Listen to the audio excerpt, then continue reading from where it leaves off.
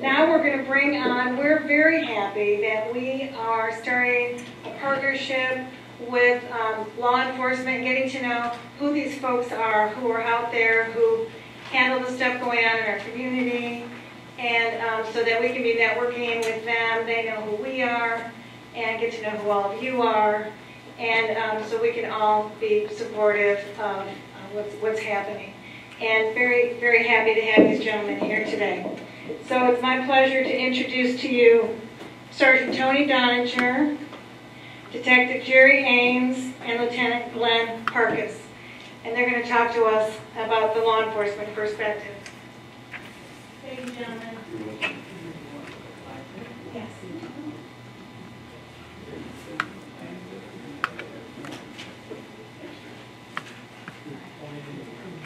And there's another microphone here.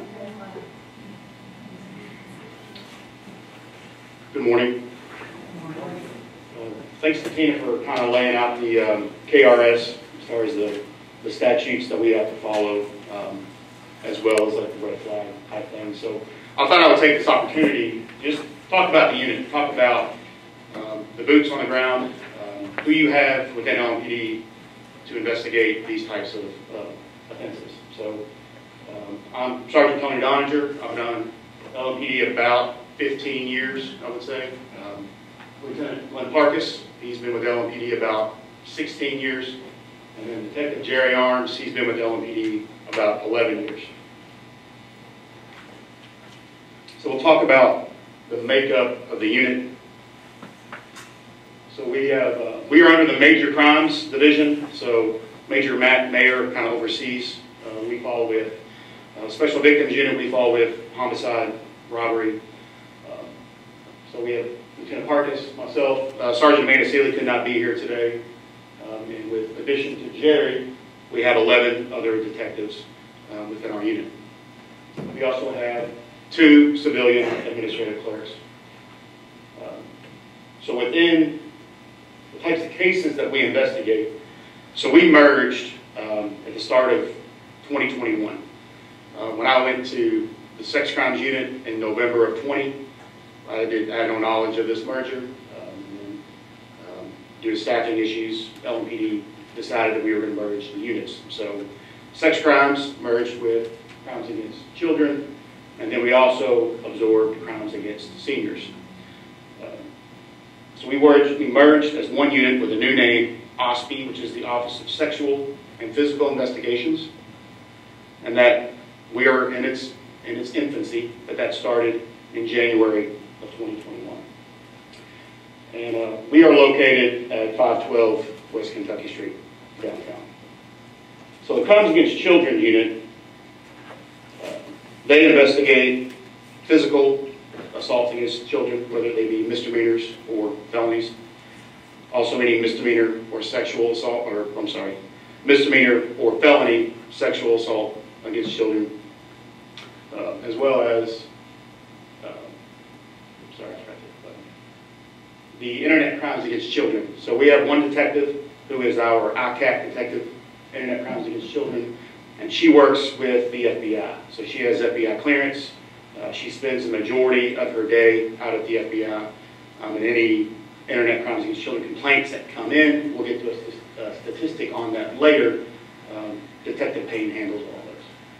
So the sex crimes unit, we handle the felony adult sexual assaults. So the age of consent in Kentucky is 16. So we handle anything 16 and over.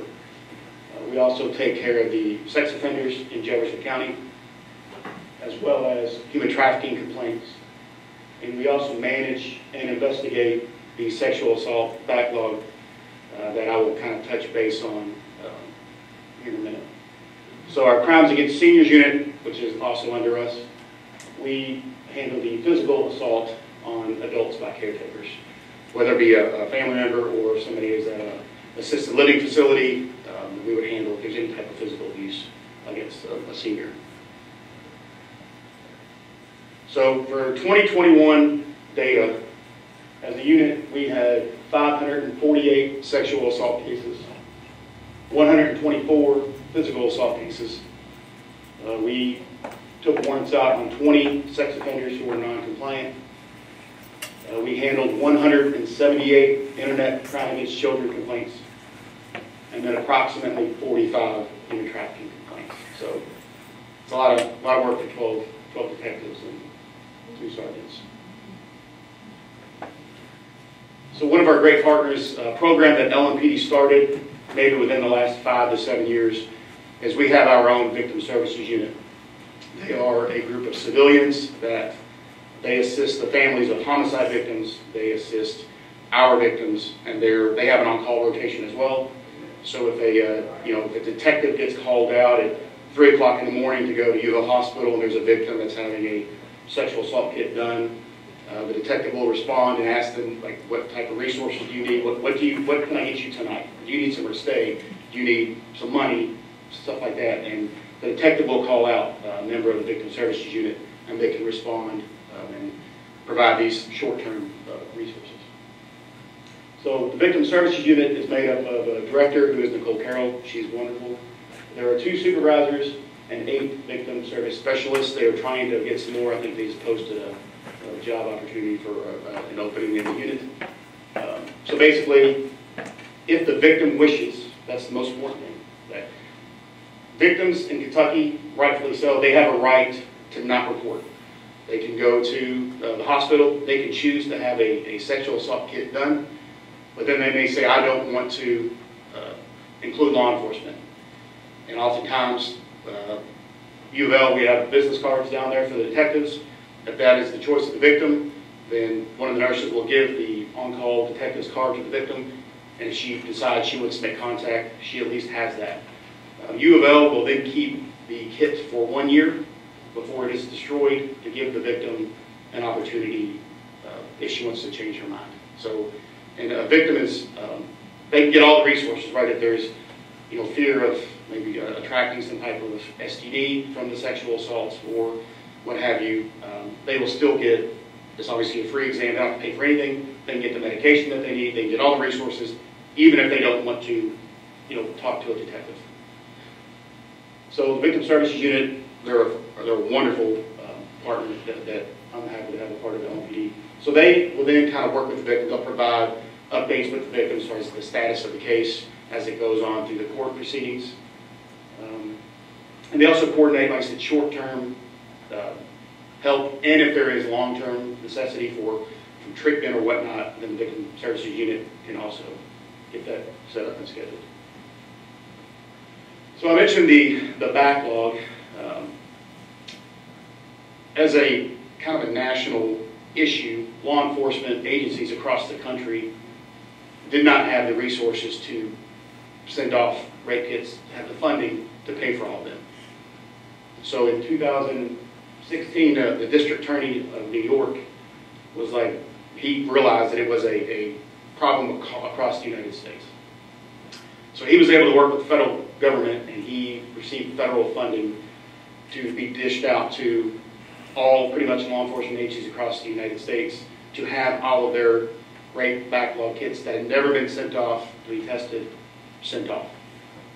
So back in 2016, LMPD, which was a merger, if you're not from here, LMPD was a merger of the old Jefferson County Police Department and the Louisville Police Department. So that merger occurred in 2003. So back in roughly 2016, 2017, LMPD now had all these kits sent off to be tested.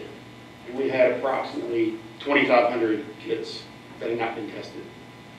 For the state of Kentucky, there were 4,500 kits that had not been tested. So obviously, Louisville being the biggest city, we had the most kits that were sent off. So that is something that we work daily. I mean, I get anywhere from 20 to 150 emails a week with these responses, just coming back. And then we work with the Center for Women and Families. We work with other organizations to attempt to notify these victims. Sometimes it's been 40 years, and we've had cases from the 70s that we've contacted victims and they don't want to know. They don't want to know the result. What's that? I totally understand. We will provide them our contact information, and if they change their mind and they say, you know what, like I had a lady call me like last week, and I talked to her about 6 months ago. And she said, I was in a treatment facility. She's like, I didn't want to know. I didn't want to know then. She's like, but I want to know now. So luckily we've had some success with, some serial cases.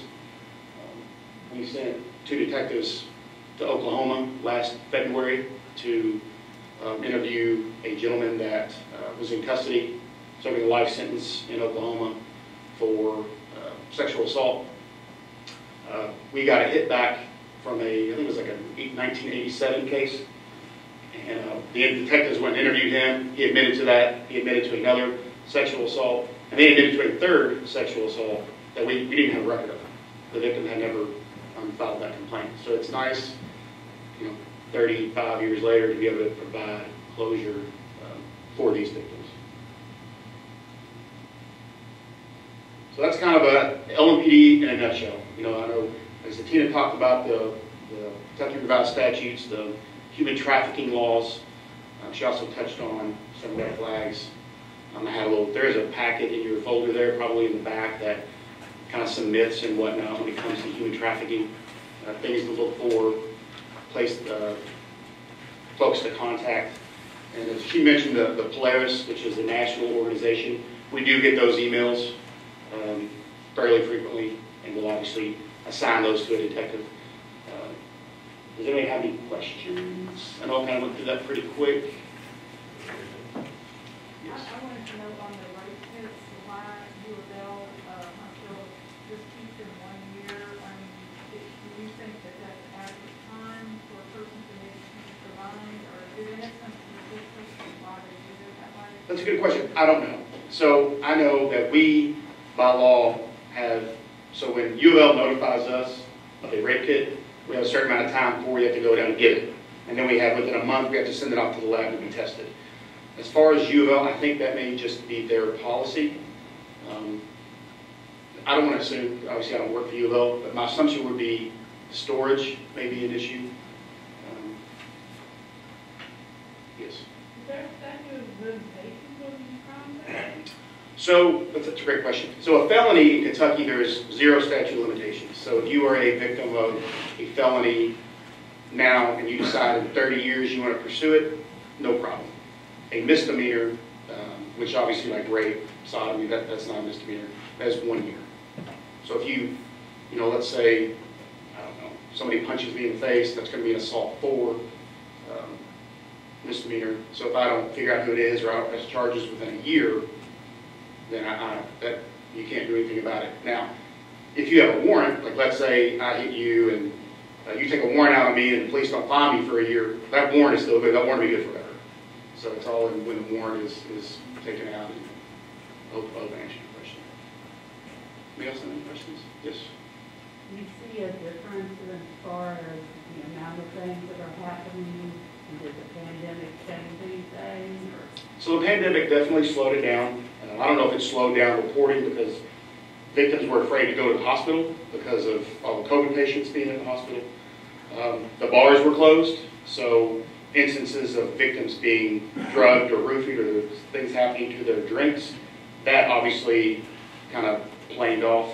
From 2020 to 2021, I think our rapes were down like 10%. So like nothing drastic, but I think with the bars being closed and victims being afraid, like I said, to go to the hospital because of COVID, that probably. But obviously, if they choose to now to come out and report it, they can. And like I said, there's no statute of limitations. Yeah. Any other questions? Yes, ma'am. Well, it's interesting. I've heard a nurse talk from U of L, and they have a list of questions to go through, and also to separate whoever brought them in from the person being interviewed. And then is it the victim's choice to get a rape kit, or is that something that would just be done because it's under suspect? It is all up to the victim. I mean, obviously, Okay. Having a sexual assault exam done is not a pleasant process. I mean, it's very, I've never had one done. It's very invasive. I mean, I've seen pictures, I've talked to victims that have had it done. So a lot of them just don't want to go through that. I mean, what they've had done is humiliating enough that some of them think it's embarrassing, some think they did something wrong. Obviously they didn't, and then they have to subject themselves to this exam, which obviously from a law enforcement perspective is extremely important. That's where we get our evidence. So no, we don't obviously make the victims, we don't even make the victims go to the hospital. I would say 65% of our cases come from a SANE nurse, which is a sexual assault nurse examiner from U of L, getting a hold of our office to respond and make contact with the victim. That's huge. Yes. Some time ago, I had somebody break into my work stealing stuff out of the vending machine. And when the officer came in, he literally had the picture of the guy who was there, because y'all do such a great job. You know what's going on in the world. Do you know where the places in Louisville that people are being trafficked or sold or? Since Greyhound, since the bus depot shut down, that is, we would see obviously victims get trafficked through there. When the farm machinery show comes to town in February, that's a big one. And no joke, and I'm not trying to make light of it, but Derby, seriously, they call the Super Bowl of human trafficking. So we're already in the midst of planning our detail for this year. As far as locations, it can happen anywhere. It can happen in Easton, it can happen in West End, it can happen everywhere. And people, you know, and what I've been in the unit 15 months, and what I've found is kind of the Summer's point is you can want to help the victims, but they may not want help at that time. So you just kind of have to be there for them when they're ready. Because some of them, they don't know that they're being trafficked. They've never had attention from their parents. Whatever, the traffickers, it's kind of like Stockholm Syndrome. Like you're attached to these traffickers, and as bad as it is, there is a level of comfort there. So we just have to be ready to help them when they want. I would say that human trafficking and domestic violence have a lot of similarities as far as drug abuse. And he is right. 99.9% of us don't even realize we're being trafficked because the language you all use, that's not the language that we use.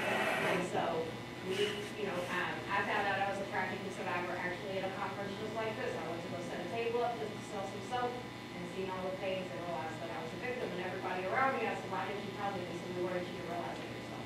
To me, I thought that was pretty bullshit, sorry. Because I was like, why didn't somebody clue me in, so that was a trigger in itself. But yeah, most of us have no clue until we're law. And even then, it takes some time, even after, because you may see the checklist and you might not even recognize that because our pimps are our boyfriends. Stockholm Syndrome is very real. At one point in time, just like in domestic violence, we left that person or we thought highly of them or, whatever may be got us hooked. But yeah, we don't need chains to tie this down. We do it right here. And I think it's worth mentioning as well, so with the crimes against children cases, so typically if you're under the age of 16 and you're a victim of anything, whether it be a physical assault, sexual assault, unrelated to human trafficking, the Commonwealth, which are the attorneys that prosecute these cases for us, they want the victims to be forensically interviewed. So that is not a detective sitting down and talking to a 12 or 13-year-old victim of human trafficking or any type of sexual or physical assault by a caretaker. It is a civilian who is specially trained, and it's amazing because they don't know anything about the case. They literally know nothing about it. They're handed the person's name, and then just through their training and just having a conversation with these kids, they figure out what it is. Now, the detective is observing, and the detective is taking notes, and then once the forensic interviewer figures out, okay, this is the hot button issue, this is why this kid's here, because it's, a defense attorney would eat it alive, like there's no bias. So, like I said, the forensic interviewer has no idea why this kid's in there. Then they'll come in, and they'll talk to the detective and say, okay, do you have any follow-up questions? What else can I ask this child or whatever? So I just think it's worth noting. And a lot of human trafficking victims they're runaways. So you may have them today, and you may put them in a living facility or something, and you schedule the forensic interview tomorrow, and they're gone. So. We're fearful, we're on fear. And, not for anything, but you have to understand that the whole time we're being groomed and everything like that, no matter what age you are, they are the enemy. You are the enemy. You all are going to be the ones that hurt us. They're going to be the ones that hurt us. Not the pimp that's,